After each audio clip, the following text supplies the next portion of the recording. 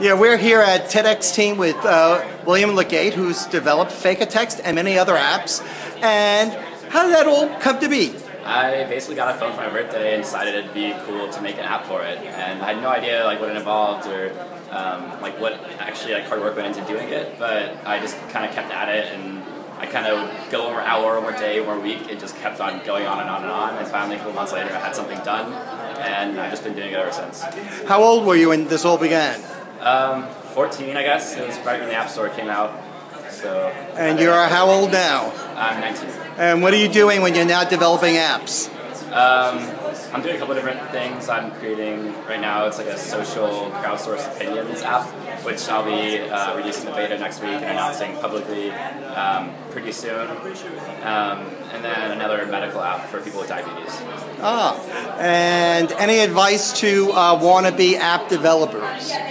Don't be scared to just go in and do it. It looks really scary at first. I was scared. I had no idea what I was doing, but I just kind of dove in, and there's so many free online resources available now for you, and the developer tools you use to make apps are getting easier and easier to use, so just go ahead and try it. Find some online website and just go for it. Great, thanks a lot. Yeah, no problem.